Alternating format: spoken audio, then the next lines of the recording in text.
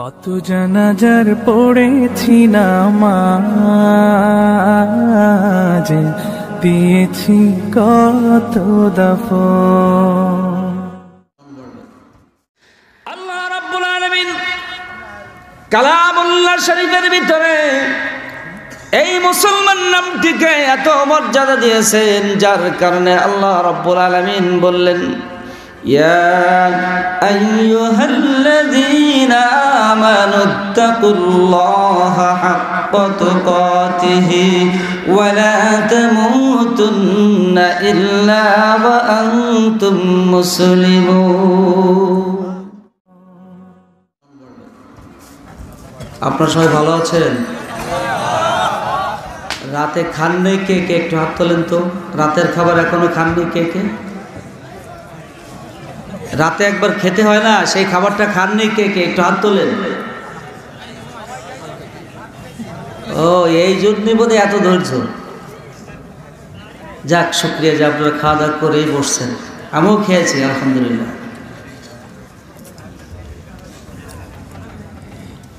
نحمده ونستعينه ونستغفره ونعوذ بالله من شرور أنفسنا ومن سيئات أعمالنا،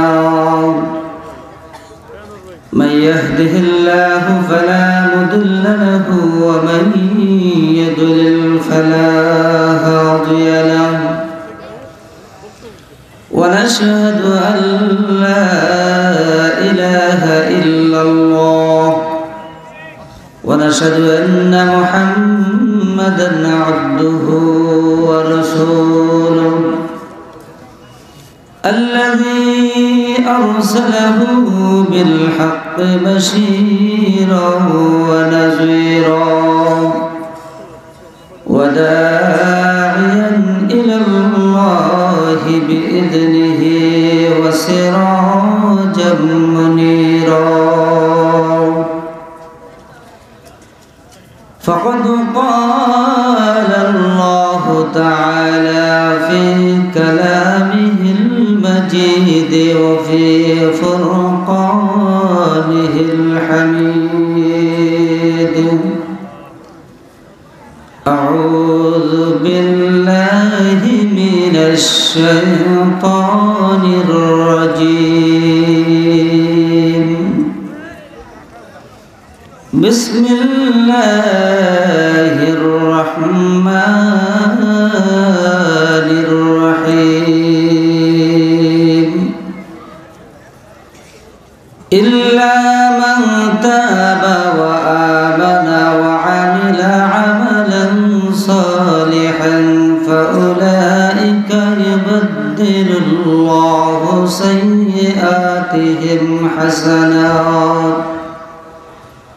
وكان الله غفورا رحيما. أنا عبد الله بن مسعود رضي الله تعالى عنه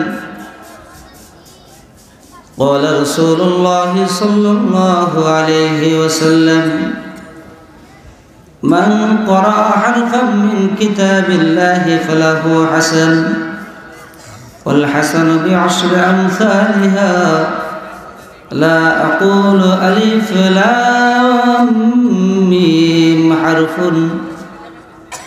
بل أقول ألف حرف ولام حرف وميم حرف. رواه البخاري. وقال الله تعالى في شان حبيبه، إن الله وملائكته يصلون على النبي يا أيها الذين آمنوا صلوا عليه وسلموا تسليما. اللهم صل على محمد وعلى آل محمد كما صليت على إبراهيم وعلى آل إبراهيم إنك حميد مجيد. اللهم بارك على محمد وعلى آل محمد كما باركت على إبراهيم وعلى آل إبراهيم إنك حميد مجيد. Creeps in this petty pace from day to day to the last syllable of recorded time. All the men who are existing in this world, they have to go from this world to the grave, and they have to submit it to the Almighty Allah Rabbul Alameen in the hereafter. For this reason, all men will die and have to do good things in this world.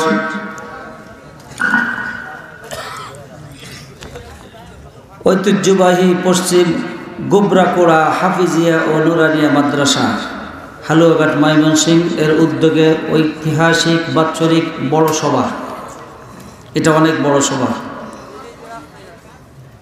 অত্র মাহফিলের সম্মানিত সভাপতি সাহেব, আমার পিতৃতুল্য উস্তাদতুল্য শাইখুল হাদিস আল হযরত মাওলানা ইমদাদুল হক সাহেব দামাত বারাকাতুহুল আলিয়া শাইখ বালিয়া মাদ্রাসা, সহসভাপতি হযরত মাওলানা জয়নুল আবেদিন সাহেব মুহতামিম মিফতাহুল উলুম মহিলা মাদ্রাসা মণিকোড়া হালুয়াঘাট, প্রধান অতিথি আমার অত্যন্ত শ্রদ্ধাভাজন অত্যন্ত হাস্য উজ্জ্বল একজন মানুষ শাইখুল হাদিস আল্লামা মুফতি আনোয়ার হোসেন চিশতি সাহেব মাদ্দাজিল্লাহুল আলিয়া, প্রিন্সিপাল ও প্রধান মুফতি জামিয়া আমানিয়া রহমতপুর নরসিংদী। আমার আগে আলোচনা করলেন নূর আহমদ সাহেব নায়েব মুহতামিম মাজিয়াইল মাদ্রাসা, এবং সম্ভবত মাগরিবের পর আলোচনা করছেন আপনাদেরই শ্রদ্ধাভাজন মুহতামিম অত্র মাদ্রাসার খতিব ও পশ্চিম গোবরাকোড়া বাইতুল আমার জামে মসজিদের সম্মানিত খতিব আবু বকর সিদ্দিক সাহেব, এবং কাগজের যে নাম রয়েছে আল্লাহ রাব্বুল আলামিন সকলের হায়াতে তৈয়বা সেহাতে কুল্লিয়া দান করুন, সকলে বলেন আমিন। আমি ভাইজান মূলত ইংরেজি শিক্ষিত একজন মানুষ, মাঝে মধ্যে ইংরেজি বেরিয়ে গেলে রাগ করবেন নাকি? আমি কিন্তু ভার্সিটির থেকে ইংলিশে অনার্স মাস্টার্স করা, মাদ্রাসা অল্প স্বল্প পড়ছি। যে রাত্রে আপনারা উঠাইছেন এই রাত্রে এইসব মাহফিল করে আমরা সাধারণত চলে যাই। চা খাইলে আবার রাগ করবেন নাকি? রাগ করলে সব চাবিকাঠি আমাদের হাতে, বাড়ি আমার গোপালগঞ্জ। জাতির জনক আপনারা বলে থাকেন, স্বাধীনতার স্থপতি জনাব মরহুম শেখ মুজিবুর রহমান সাহেবের বাড়ির কাছাকাছি আমার বাড়ি। উল্টো পাল্টা করবেন সব বন্ধ করে দেবো, কিন্তু রাগ করলেন নাকি? একটু রসিকতা কিন্তু করবানি। আমার পরে যদি অন্য কোনো বক্তা না থাকতো তাহলে আমার জন্য একটু ভালো হতো, কিন্তু আমার উস্তাদতুল্য আনোয়ার হোসেন চিশতি সাহেব উনি অপেক্ষা আছেন, এজন্য আমি আপনাদের বেশ বিরক্ত করব না। আমি একটা ভূমিকা বলেই I want to deliver my speech. সেটা হলো আজকের এই মজলিসে, এ ভাই don't talk, no sound will come in this pandal, হোয়েনেভার will make any sound I have already stop my lecture. কথা বলবেন তো সাউন্ড বন্ধ করে দেবো, কথা বন্ধ করে দেবো, ওয়াজ বন্ধ করে দেবো। স্টেজে জোরে জোরে হাঁটবেন না, আসলে ভদ্র মানুষের মধ্যে স্টেজ উঠবেন, স্টেজ যেন কাঁপে না, আমার চার কাপ যেন নড়ে না, পরিষ্কার কথা।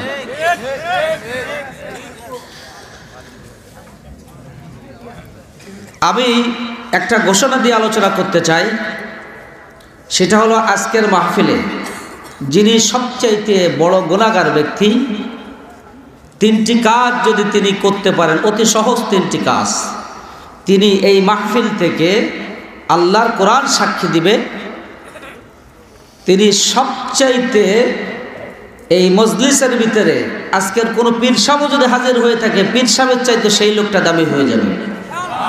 আবার বলছি, কোন লোকটি? সবচাইতে বড় গুনাহগার যে লোকটি, শিরকের গুনাহ বাদে। আমি আবার রিপিট করছি, সবচাইতে এই মজলিসে আপনারা যারা বসে আছেন, এই বসা ব্যক্তিদের ভিতর থেকে যিনি সবচাইতে বেশি গুনাহগার ব্যক্তি, ছোট্ট তিনটা আমল করতে পারলে আল্লাহর কোরআন সাক্ষী দেয়, সূরা ফুরকানের ৭০ নম্বর আয়াত। সেই ব্যক্তি আজকে সবচাইতে দামি আল্লাহর কাছে নেককার বান্দা হিসেবে পরিগণিত হবে। ঘোষণাটা শুনতে আপনারা রাজি আছেন না? শুনতে রাজি আছেন, মানতে রাজি আছেন? আলহামদুলিল্লাহ। আপনারা আসলে ওয়াজ শোনা মানুষ, আমি আসছি এদিকে, কিন্তু এই জায়গা this is my first coming.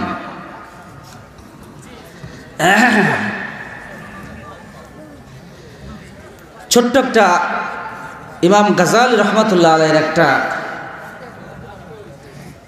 দাবি কথা দিয়ে শুরু করতে চাই। রাগ করতেছেন ভাই? Those who are wandering outside of this pandal, they are requested to come in this pandal. যারা বাইরে ঘোরাফেরা করছেন, চানাচুর খাচ্ছেন, আজকে একটু কম খান। বেশি চানাচুর খাবেন, রাত বললে কিন্তু গরম হয়ে যাবে। এই জন্য তাড়াতাড়ি চলে আসেন। যারা উঠে গেছেন চলে আসেন, এটা ভরে যাবে ইনশাল্লাহ অল্প একটু পরে। ইমাম গাজালি রহমাতুল্লাহ আলাইহি বলেন, ভাই ভালো করে খেয়াল করবেন। ইমাম গাজালি রহমাতুল্লাহ আলাইহি বলেন, এই দুনিয়াটা হলো একটা বাড়ি। হয়তো আপনারা শুনছেন কথাটা, আমি আরেকবার বলি, যতবার ধারণ হবে ততবার ধার ওঠে। সূরা আনফালের ২-৩ নম্বর আয়াতের ভিতরে আল্লাহ কিন্তু ওইভাবে বলছে যে যত ধারানো হবে তত দ্বার হবে। ওয়াইযা তুলিয়াত আলাইহিম আয়াতুহু যাদাতুহুম ঈমানা। কোরআনের কথা যত বেশি বলা হবে, ঈমান তত বৃদ্ধি পাইবে। আল্লাহওয়ালা লোকদের কথা যত বলা হবে, রূহ তত বেশি তাজা হবে। ঠিক কিনা? ইমাম গাজালি রাহমাতুল্লাহ আলাইহি বলেন, এই পৃথিবীটা হলো একটা বাড়ির মতন, আর সেই বাড়ির মালিক হলো আমার মাওলা।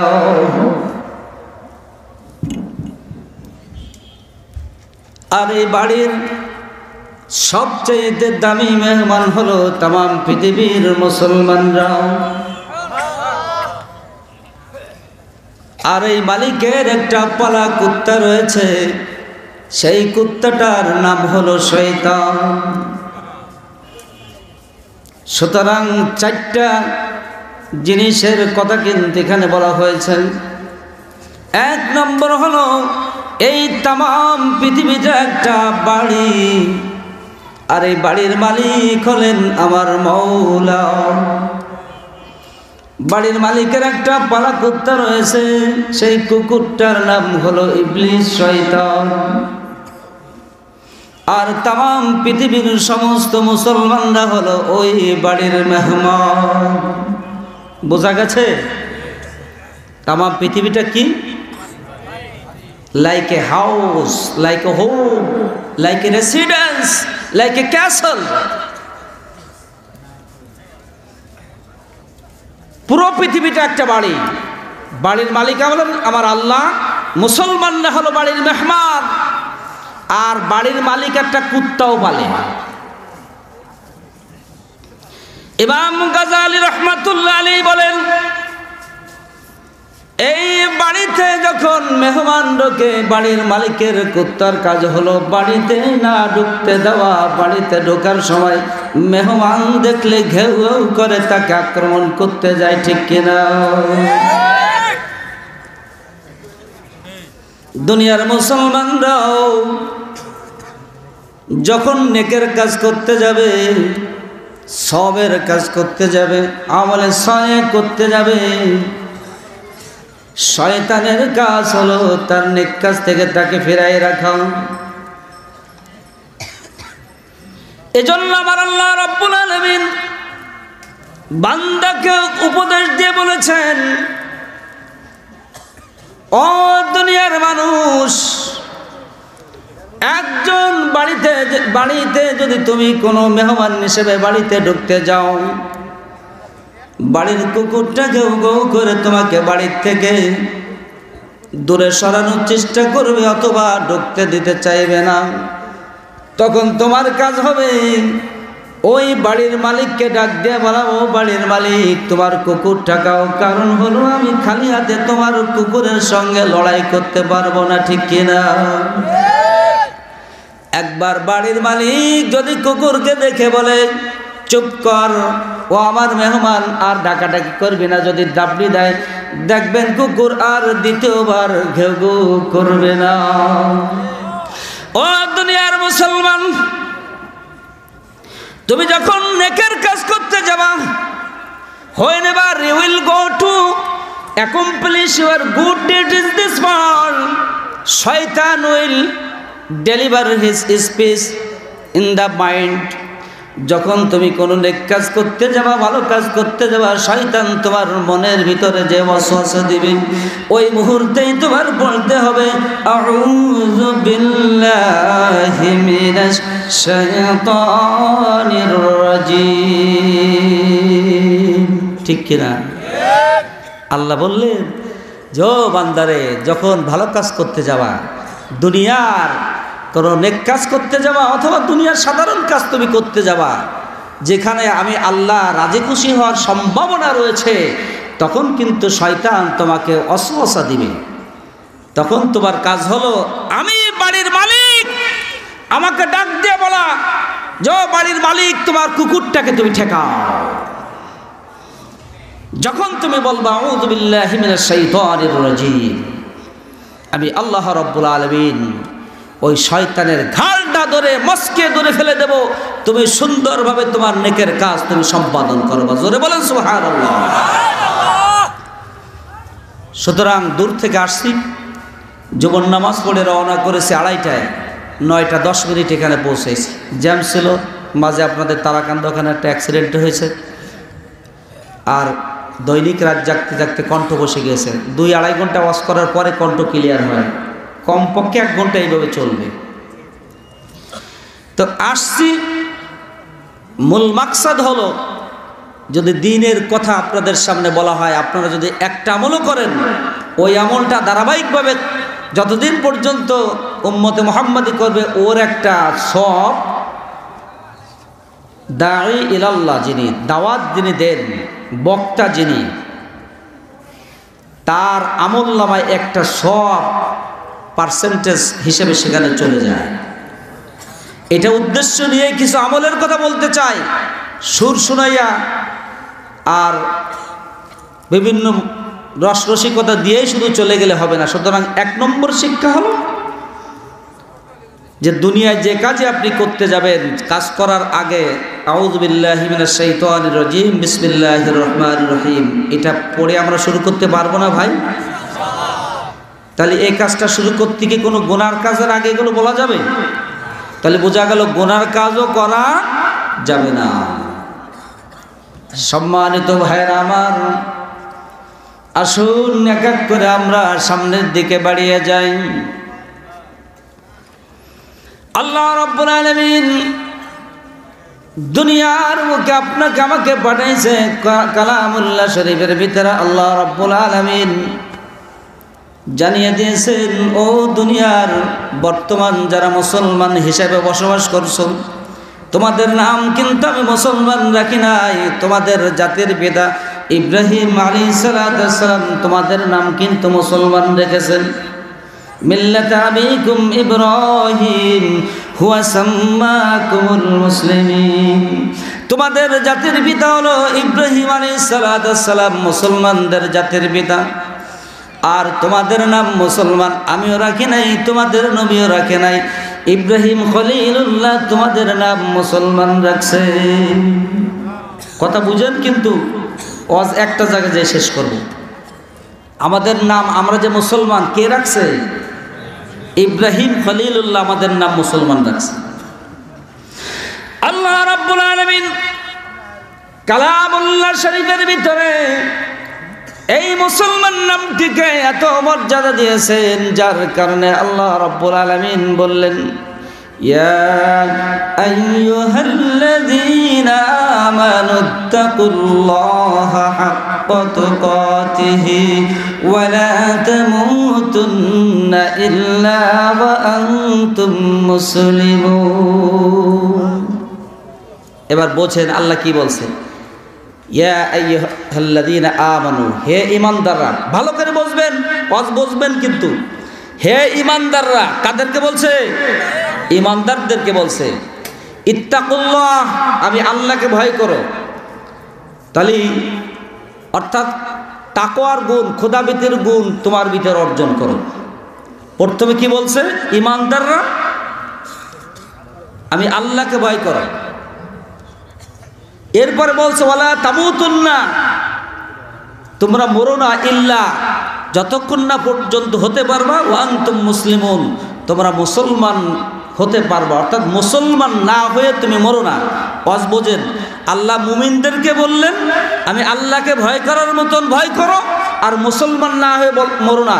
এবার আপনাদের কাছ থেকে আমি জবাব চাই, বলেন তো মুমিনের ডিগ্রি বড় নাকি মুত্তাকির ডিগ্রি বড় নাকি মুসলমানের ডিগ্রি বড়? ওয়াজ বোঝেন নাই, এই জন্য জবাবও দিতে পারেন নাই। কঠিন আলোচনা। মুমিন বড় না মুত্তাকি বড় না মুসলমান বড়? মুসলমান বড়, কারণ আল্লাহ বলছে মুসলমান না হয়ে মরো না। একজন মানুষ ঈমান আনলে তাকে মুমিন বলা হয়, নামাজ পড়লে তাকে মুসল্লি বলা হয়, আর আল্লাহর ভয় তার ভিতরে থাকলে তাকে মুত্তাকি বলা হয়। এই তিনটা গুণের সমন্বয় একজন মানুষ যেই দিন কিরামান কাতিবিন সম্মানিত ফেরেশতা দেয়, যেই দিন থেকে আমলনামা লেখা শুরু করেছে ওই দিন থেকে মৃত্যু পর্যন্ত নিজের সমস্ত কিছু আল্লাহ এবং আল্লাহ রসুলের বিধান মাফিক চালাইবে, ওই ব্যক্তিকে আল্লাহ রাব্বুল আলামিন মুসলমান আখ্যায়িত করেছে। কথা বোঝা গেছে? কারণ হলো ঈমানদাররা ঈমানের হালাত থাকার পরেও গুনার কাজ করে, করে কিনা? হাফেজ সাহেবরা যারা আছে তারা বলতে পারবে। আল্লাহ বলছে ইয়া আইয়ুহাল্লাযীনা আমানু, হে ঈমানদাররা, আমিনু, তোমরা আবার ঈমান আনো। তাহলে বোঝা গেল ঈমানদাররা ঈমানের ভিতরে ভেজাল থাকার কারণে আল্লাহ রাব্বুল আলামিন ঈমানদারদেরকে আবার ঈমান আনার কথা বলছেন। বোঝা গেছে? আমি উদাহরণস্বরূপ বলে থাকি, অনেক সময় 80 বছর 90 বছরের বাবাই কিন্তু ছেলেকে অনেক সময় বলে থাকে, ও বাবারে তুই মানুষ হ। যেই ছেলেটিকে বলতেছে সেই ছেলেটির বয়স 14 বছর 15 বছর। ওই ছেলেটির চোখের জ্যোতির কোনো সমস্যা নাই, শক্তির কোনো সমস্যা নাই, হাত পার কোনো সমস্যা নাই। 80-85 বছরের বাবা যিনি বলতেছেন তিনি চোখেও ভালো করে দেখেন না, হাতে বল পায় না, পায়ে বল পায় না, খাদ্য হজম করতে পারে না। সেই বাবা ওই সুষ্টাম দেই ছেলেটাকে বলতেছে বাবারে তুই মানুষ হ, বলে কিনা? এবার বলেন তো, যেই বাবা বললো যে তুমি মানুষ হ, এই বাবা, বাবারে তুই একটু মানুষ হতো, বলেন তো এই বাবা কি ওই ছেলেকে ফিজিক্যাল এই যে শারীরিক মানুষ, এই মানুষ হওয়ার কথা বলছে নাকি ভিতরের যে জিনিসটা এইটাকে মানুষ হওয়ার কথা বলছে? আলহামদুলিল্লাহ, ওয়াজ বুঝে ফেলছেন আপনারা। কঠিন আলোচনা ধরছি কিন্তু। সুতরাং physical body is nothing to my Almighty, but inner side will be accounted in the hereafter. Whenever will be existing the Qiyamah, miqdaruhu 50,000 sana. 50,000 বছরের কিয়ামত যেদিন কায়েম হয়ে যাবে, সেই দিন এই বডির কোনো মূল্য থাকবে না। মূল্য থাকবে ভিতরের যে মানুষটি, এই মানুষটি যদি মানুষ হয় সেই মানুষটির দাম আল্লাহ রাব্বুল আলামিনের কাছে হয়ে যাবে।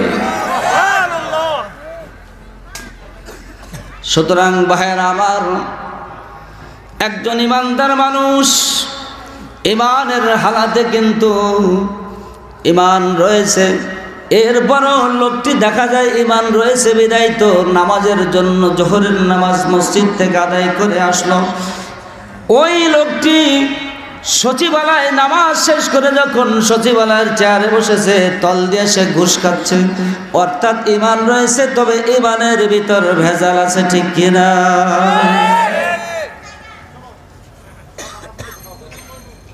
ইমান আছে বলেই তো 3.5 লক্ষ টাকা খরচ করে মক্কা মদিনায় ঘুরে আসলো। ওরে ইমানে ভেজাল আছে বলেই তো হজ করে আসার পরে পাশের জমির মালিকের জমির ভিতরে 3 হাত পর্যন্ত ঢুকে জমি দখল করে নেয়, ঠিক কিনা? ওরে ইমান আছে বলেই তো ওই লোকটি রোজা রাখে, কিন্তু রোজা রাখার পরেও দেখা যায় ওই লোকটি রমজান মাসে এমন কিছু আচরণ করে আমার মাওলা তারপরে রাগ হয়ে যায়। অর্থাৎ যেটা বুঝাইতে চাইলাম যে ইমানদার লোকও ইমান থাকার পরেও গুনার কাজ করতে পারে। আল্লাহ বললেন, ইয়া আইয়ুহাল্লাযীনা আমানু ইত্তাকুল্লাহ, হে ইমানদাররা আমি আল্লাহকে ভয় করো। তাকওয়ার তাফসীর মারিফুল কোরআন আপনি খুঁজে দেখেন, ওখানে লেখা হয়েছে আল্লাহর ভয় বান্দার ভিতরে এরকম থাকবে যে একটা পথ দিয়ে হাঁটতেছে, এই পাশে প্রচণ্ড ধারালো কাঁটা রয়েছে, এই পাশে আগুন, চিকুন সাঁকো দিয়ে সে যাচ্ছে, কোনো রকম এদিক ওদিক করলে কাঁটার উপরে পড়বে অথবা আগুনের উপরে পড়বে। এই লোকটি কতখানি সতর্ক হয়ে দুনিয়ায় তার ওই রাস্তা দিয়ে বা সাগর উপর দিয়ে, চারের উপর দিয়ে, পোলের উপর দিয়ে চলা উচিত বলেন তো? বিশাল সতর্ক নিয়ে চলা উচিত। ওই ব্যক্তি যত কম সতর্ক নিয়ে চলা উচিত। একজন তাকওয়াবান মানুষ, খোদাভীতি যার ভিতর রয়েছে, ওই ব্যক্তিও দুনিয়ার বুকে কোনটা গুনার কাজ কোনটা সওয়াবের কাজ এটা বেছে বেছে গুনার থেকে ভয়টা অন্তরের ভিতরে এমন ভাবে রাখবে যে আমি যেন কোনো রকমের গুনার ভিতরে পড়ে না যায়। এরকম টেন্ডেন্সি, মন মানসিকতা, ইচ্ছা শক্তি, এইভাবে যদি কোনো ব্যক্তি চলে ওই ব্যক্তিকেই মূলত মুত্তাকি বলা হয়। আর আমরা কি বলি, একটা লোক যদি মসজিদের ভিতরে 5 ওয়াক্ত পড়ে থাকে, সুন্দর পাগড়ি বুগড়ি বাঁধতে থাকে, আর সুন্দরভাবে চলাফেরা করে, আমরা তাকে মুত্তাকি বলি।